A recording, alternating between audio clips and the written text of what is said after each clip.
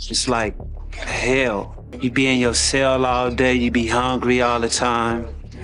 This ain't a place to come because it's rough in here. In the darkest corners of the world, there exist places where humanity is pushed to the brink of collapse.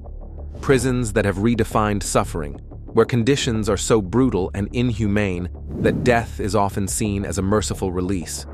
From Rwanda's notorious Gitarama Prison, where brutality reigns supreme, to Russia's Black Dolphin Prison, where despair suffocates the soul, these facilities don't just punish, they annihilate hope and destroy the human spirit.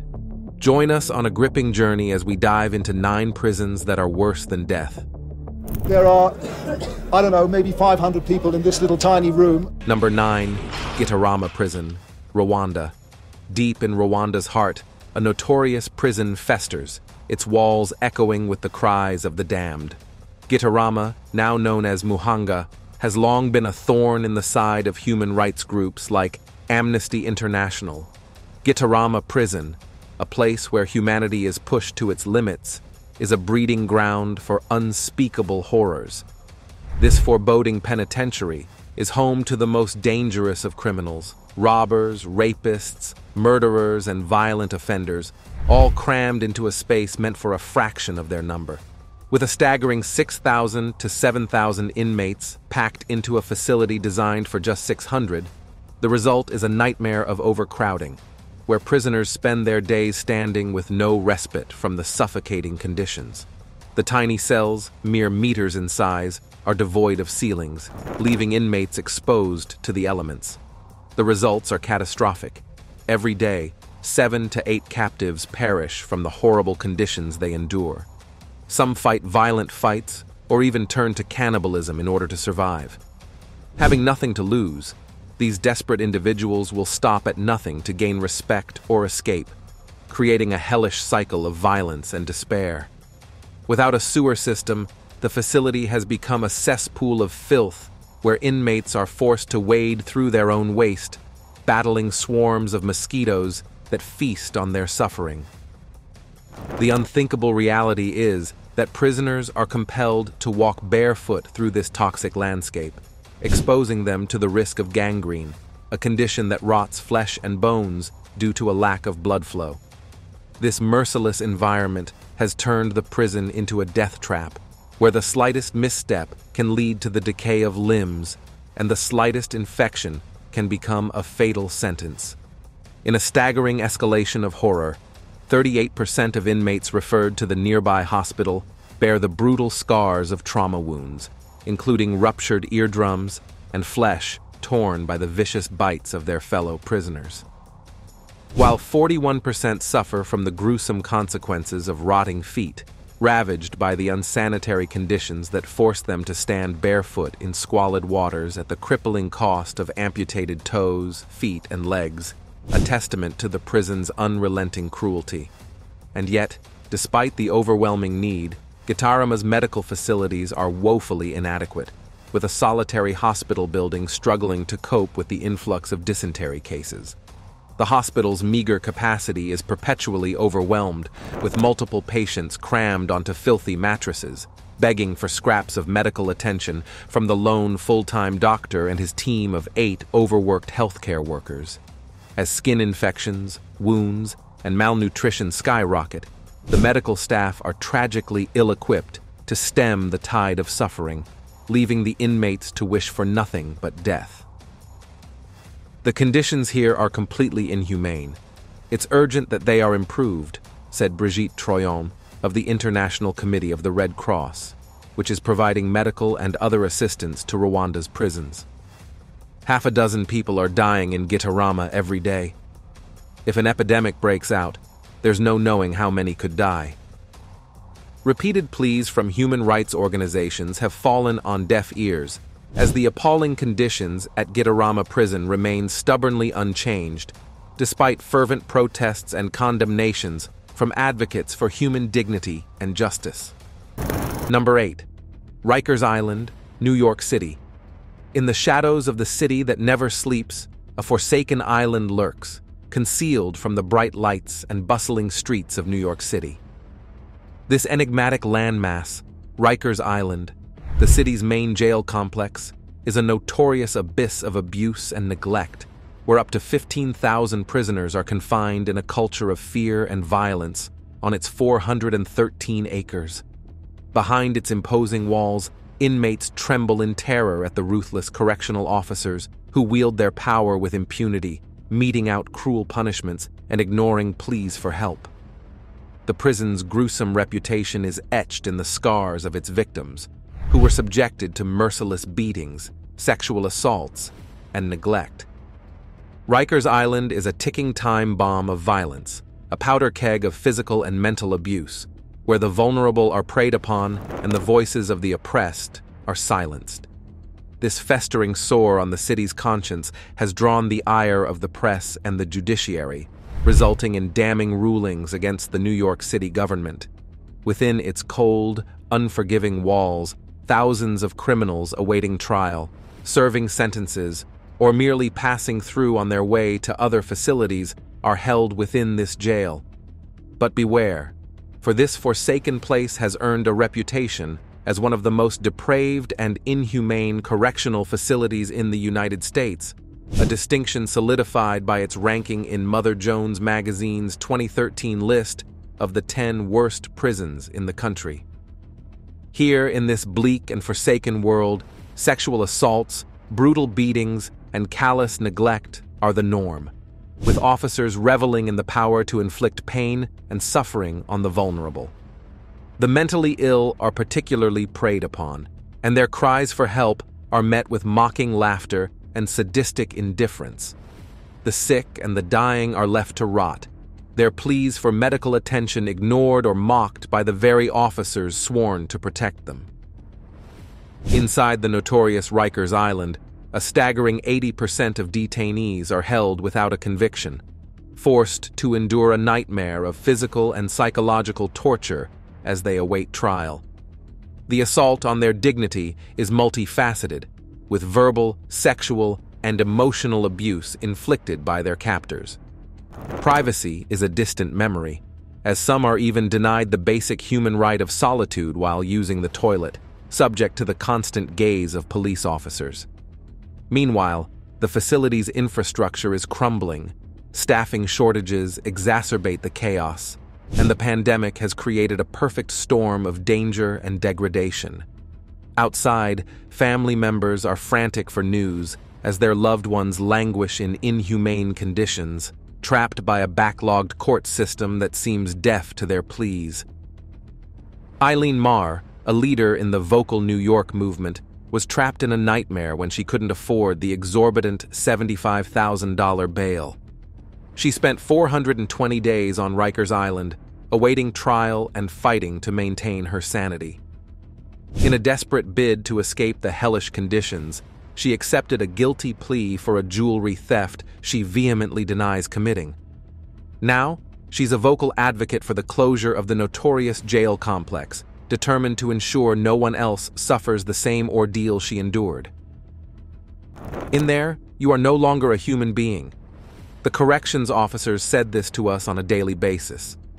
Rikers Island is a cesspit of sexual violence, where predators roam free, brazenly breaking into female prison cells to commit heinous rapes, while other inmates stand guard, complicit in the horror. The notorious facility abandoned strip searches in 1986, citing the unbearable suffering they inflicted on victims, who were subjected to humiliating group searches involving invasive genital and anal probes. The living conditions are abysmal, with officials reveling in cruelty, driving many to the brink of despair and beyond. The trauma is so unbearable that some inmates have chosen suicide as a desperate escape from the unrelenting misery. Benji Lozano's words capture the essence of Rikers Island.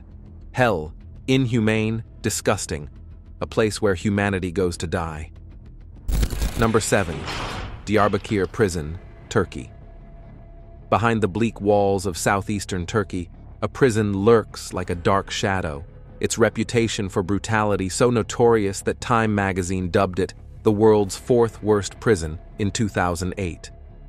Diyarbakir Prison's sinister history began in the 1980s when it was born from the ashes of a military coup. The facility soon transformed into a torture chamber, where Kurds were unfairly detained and subjected to unimaginable suffering. In this forsaken prison, the wards are indirectly identified with terms like disco and welcome to mask the unspeakable horrors within. The sadistic guards bask in their cruelty, subjecting inmates to an onslaught of torture tactics that defy humanity. The gruesome repertoire includes beatings, hair-pulling, stripping, blindfolding, and hosing down, merely a taste of the endless suffering that comes next. Solitary confinement, insults, and constant intimidation are the norm, with death threats and forced salutes to the captain's sadistic dog, Joe, trained to inflict genital bites on naked prisoners. The atrocities escalate to sleep and sensory deprivation, falaka beatings, electric shocks, cigarette burns, nail and tooth extractions, sexual assault, and rectal examinations. A litany of cruelty that would make even the most hardened criminals shudder. The depths of depravity in this prison are unfathomable, a Dante's Inferno where hope goes to die. Mehdi Zana, the former mayor of Diyarbakir, who spent 11 years in the prison, explains, "When a new prisoner arrived at the prison, Captain Esat met him at the entrance and then turned to a guard and said, 'Prepare him a bath, then take him to the dormitory.' This was a ritual, so almost 20 guards accompanied the prisoner. He received a good welcome thrashing, and then he was dragged, unconscious, to the bath, a bathtub full of feces in which they left him for a few hours. Despite the numerous accounts, few testimonies have emerged from female prisoners who were held in a separate ward. Nuran Chamla Marashla shared a striking example, revealing that 75 women were crammed into a ward designed for 25 prisoners. Although women were not considered equal to men, they faced equal brutality in the Diyarbakir prison, enduring torture, isolation, and military-style discipline. For years, they were subjected to the same harsh conditions that soldiers face in their barracks. In the early 1980s, the Turkish state's policy in Diyarbakir military prison was marked by the systematic use of torture and forced confessions, specifically targeting Kurdish prisoners. Detainees were routinely coerced into repentance and confession, regardless of their actual involvement or alleged crimes. In Diyarbakir prison, extracting any information, no matter how trivial, who laughed, who moved during sleep, or who held a political leadership position, was used as a pretext for further brutality. Confessing, even to minor details, was seen as a betrayal by political groups, transforming the prisoner into an agent of self-betrayal and self-destruction. According to a former prisoner, becoming an informant and confessing was the ultimate shame in Diyarbakir prison, a stain that couldn't be washed away. Torture in Diyarbakir prison was not just physical or psychological harm, but a political tool used to crush Kurdish identity, eliminate political opposition, and create submissive subjects. The extraction of forced confessions was an integral part of this brutal practice, serving the state's dark political agenda. Number 6. The Gildani Prison, Georgia. On September 18, 2012, a jaw-dropping revelation rocked the nation of Georgia as clandestine videos surfaced, revealing the darkest depths of corruption and brutality within Gildani No. 8 prison. The chilling footage showed prison guards and their superiors mercilessly torturing, taunting, and sexually assaulting detainees, confirming long-whispered allegations of systemic abuse. This scandal marked a watershed moment in Georgian history, as social media ignited the spark of outrage, forcing the pro-government television channels to finally acknowledge the horrors lurking in the shadows of their prison system. Outrage swept across Georgia as shocking video footage of prison abuse sparked widespread protests in cities like Tbilisi, Batumi, Poti, Kutaisi, and Gori. Horrified by the graphic images, demonstrators demanded justice and vowed to continue their rallies until action was taken. The protests led to the resignations of several political leaders. The leaked footage, obtained by former prison officer Vladimir Bedukadze, exposed the systemic torture and brutality within Gitarama prisons, including beatings, simulated drowning, and deliberate bone-breaking by guards and officials. Bedukadze, who fled to Belgium, initially faced charges but was later granted immunity in exchange for his cooperation in uncovering the scope of the abuse. Former prisoners shared harrowing accounts of the institutionalized torture they endured, leading to a national reckoning with the dark realities of the Gitarama prison system. Other victims who testified in the 2016 report by the Georgian Parliament's Human Rights and Civil Integration Committee on torture in the country from 2004 to 2012 described being subjected to unimaginable brutality, including being hit on the head with the butt of a gun, a guard breaking their wrist with the heel of his boot, and being forced to give evidence while incapacitated and vulnerable under the influence of sleeping pills. They also recounted being subjected to physical and psychological abuse, including beatings, threats, and humiliation, often with the intention of extracting false confessions. The victims' testimonies painted a harrowing picture of a justice system that perpetuated fear, intimidation, and violence, leaving survivors with deep physical and emotional scars. According to an Open Society Foundation report, this approach resulted in appalling conditions within Gitarama prisons, where life was unhygienic, undignified, and hazardous.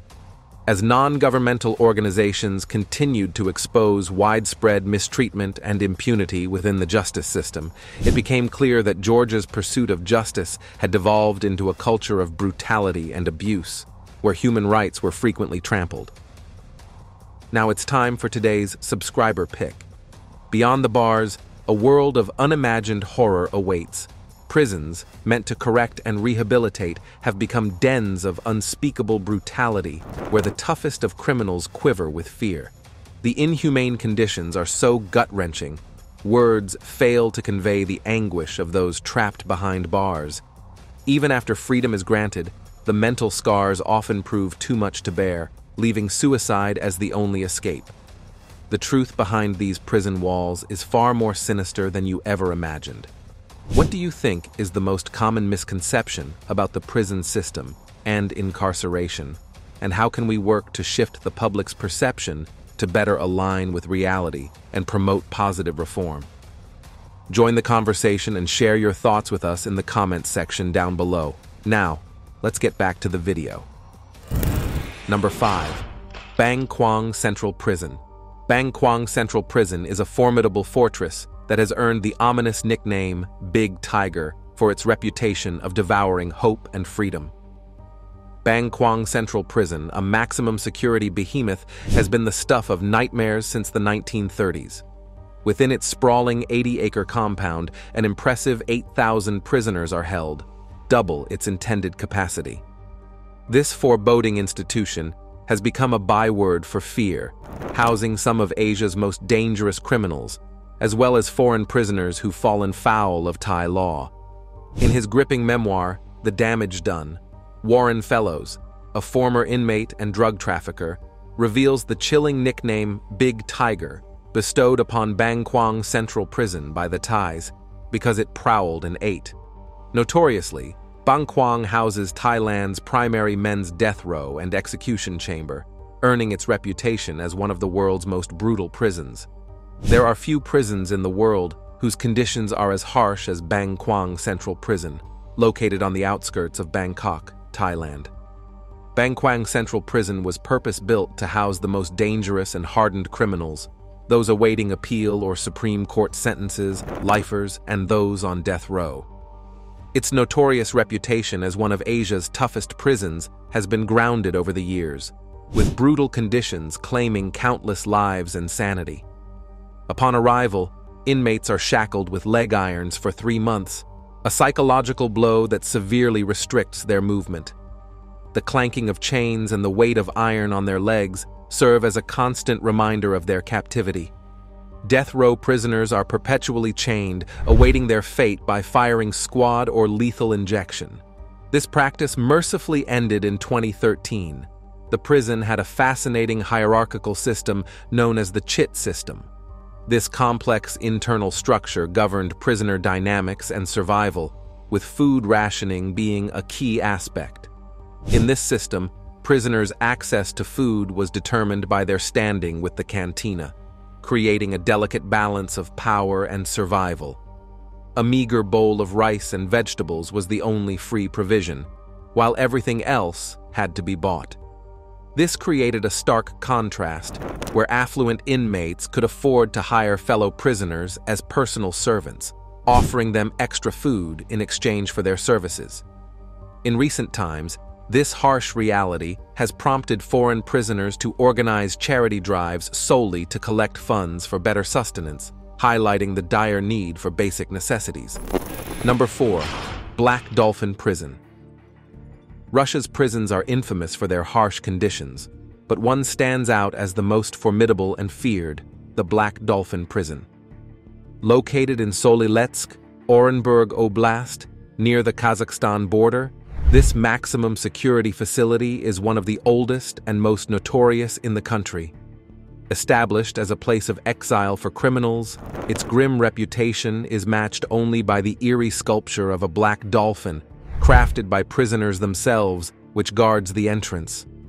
This maximum security facility is home to 700 of Russia's most depraved and dangerous criminals, pedophiles, cannibals, and serial killers, who have claimed the lives of approximately 3,500 innocent victims. That's an average of 5 murders per inmate. The prison's harsh regime is designed to keep these dangerous individuals in check. Inmates are confined to tiny isolation cells with 3 steel doors, effectively trapping them in a cell within a cell. Their only respite comes in the form of a 90-minute daily exercise period, where they are allowed to pace in a large cage while their cells are thoroughly searched for contraband. Under the constant gaze of 24-hour surveillance, prisoners are denied even the simplest comforts. They are forbidden from sitting or resting on their bunks from dawn until dusk, forced to stand in a perpetual state of discomfort. The Black Dolphin's unyielding grip is suffocating, a constant reminder that these inmates are being held accountable for their heinous crimes. With military precision, guards issue commands, demanding an instantaneous response. Yes, sir. Every 15 minutes, a watchful eye scrutinizes the inmates, ensuring compliance with the rules. No communal dining hall exists. Instead, prisoners are confined to their cells and fed a diet of soup 4 times a day. Reading material is their sole solace. Books, newspapers, and radio broadcasts are their only connection to the outside world. Blindfolds are placed on new arrivals, disorienting them, preventing any attempt to chart the prison's layout, and crushing any hope of escape or rebellion. This sensory deprivation continues during transportation, rendering inmates helpless and lost. Guards employ a distinctive escort technique, bending prisoners at the waist and grasping their handcuffed hands high behind their backs. It prevents them from escaping or attacking prison staff, also rendering the inmates utterly dependent on their captors. Nikolai Ostankov, jailed for killing an entire family, then burning their bodies in the forest, told National Geographic, "If you constantly think about what is here, what is waiting for you, that you won't ever get free, that you are left here alone, you simply won't make it." One prison lieutenant told National Geographic that the only way to escape is by death. No inmate has ever escaped from Black Dolphin. Number 3. La Sabaneta. Behind the foreboding walls of Caracas's most notorious prison, La Sabaneta has earned a reputation as one of the most ruthless in Latin America, where the boundaries between hell and earth are blurred. Like a number of other penal institutions in South America, La Sabaneta struggles with understaffing and overcrowding. Prisoners are forced to endure squalid conditions with scant access to medical care, nutritious food, and potable water, all while violence and chaos reign unchecked. La Sabaneta is a place where hope is a luxury few can afford. The overcrowding at La Sabaneta prison is just the tip of the iceberg, as the facility grapples with a multitude of pressing issues. The presence of rival gangs vying for power within the prison's walls leads to frequent and brutal clashes, often resulting in violent confrontations. Inmates frequently turn on each other and, in some cases, target the correctional officers, making the work environment hazardous and highly volatile. As a result, being a prison guard at La Sabaneta is an extremely challenging and unenviable profession. For years, powerful gangs, led by a dominant Pran inmate, held sway over the prison, exerting control and fostering a culture of violence. However, the facility's troubled history came to an end after 55 years when the government intervened, shuttering the prison and paving the way for its transformation into a museum. The catalyst for this closure was a devastating riot on January 3, 1994, sparked by ongoing gang tensions. Inmates set fires and attacked fellow prisoners attempting to flee, resulting in numerous casualties. As security forces struggled to regain control, the violence escalated, with estimates suggesting over 150 prisoners lost their lives, making it one of the deadliest prison riots in history. The tragic riot at Sabaneta Prison shone a light on the deplorable state of Venezuela's correctional facilities, earning it the notorious distinction of being one of the deadliest prison incidents on record. According to the Venezuelan Prison Observatory, a human rights organization that monitors the country's prison system, Sabaneta Prison stands out as the most violent in Venezuela. The observatory's disturbing findings reveal that a staggering 80% of Venezuelan prisons are effectively controlled by armed inmates, with security personnel exercising minimal or no authority, perpetuating a culture of chaos and fear. Number 2. The Scorpion Prison, Tora Maximum Security Prison, ominously dubbed the Scorpion, built in 1993. This imposing supermax prison in Helwan, just south of Cairo, has earned a reputation for its unyielding grip on some of the country's most prominent political prisoners and government opponents. Within its unforgiving walls, influential figures from the Muslim Brotherhood and the April 6 youth movement languish, their voices silenced by the harsh realities of incarceration. The Scorpion's notorious name strikes fear into the hearts of those who dare challenge the government. Each ward, in high security, is completely separated from the rest of the prison once its armored outer gate is closed, so the detainees are not even able to communicate through cells, as prisoners do in regular prisons, as a result of the huge quantities of reinforced concrete that prevent sound from traveling. Inmates endure a harsh reality of mistreatment, malnutrition, and isolation. Many are denied access to their loved ones and legal counsel, driving them to desperate measures like mass hunger strikes.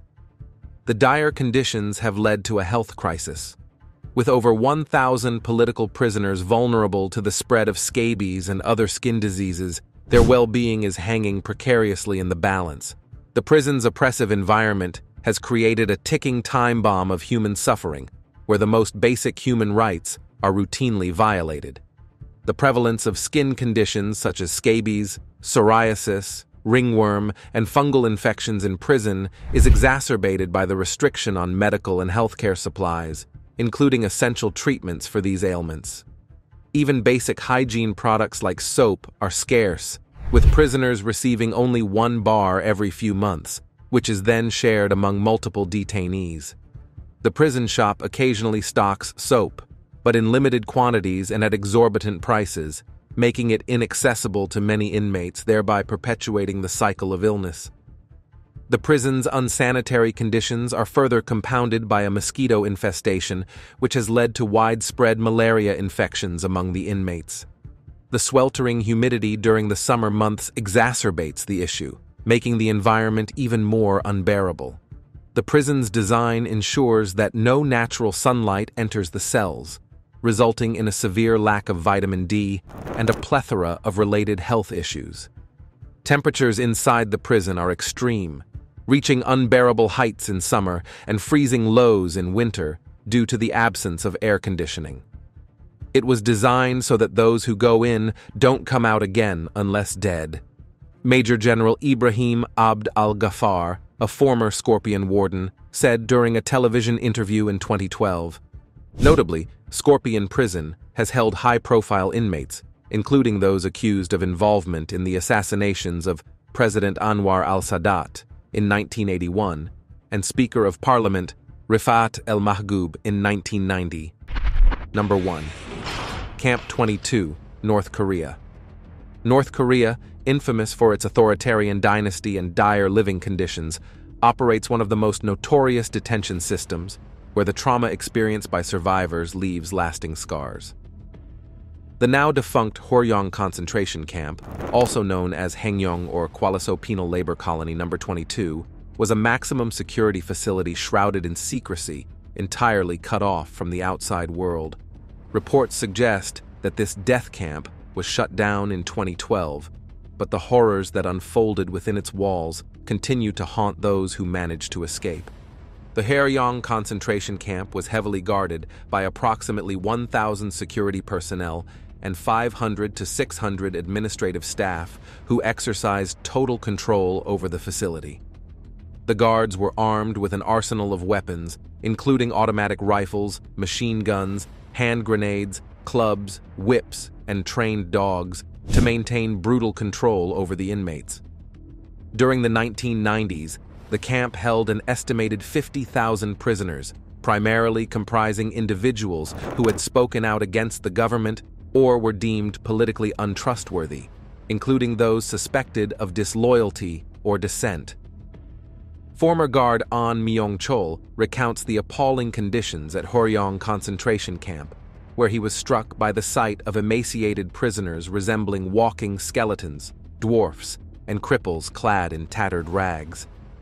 The inmates' physical appearance was a testament to the brutal treatment they endured, with approximately 30% bearing grotesque deformities, including severed ears, shattered eyes, misshapen noses, and faces disfigured by deep scars and cuts. The camp's brutality was further evident in the estimated 2,000 prisoners who had lost limbs, yet were still forced to toil, even those who required crutches to stand. The torture methods employed at Hworyong were notoriously merciless, leaving survivors with permanent physical and psychological scars, a haunting reminder of the camp's unrelenting cruelty. The prisoner is subjected to unfathomable torment, forced to endure water torture for 24 hours, standing on their toes in a tank filled to their nose, causing unbearable physical and psychological distress. They are then stripped and hung upside down from the ceiling, mercilessly beaten, and confined to a tiny solitary cell for days or weeks, unable to stand or lie down, with barely enough room to sit. The cruelty continues as they are forced to kneel with a wooden bar inserted near their knee hollows, cutting off blood circulation, rendering them unable to walk, and potentially leading to death months later. They are tied to the wall, hands fixed at a height of 60 centimeters, forced to crouch for hours, their dignity and humanity utterly disregarded.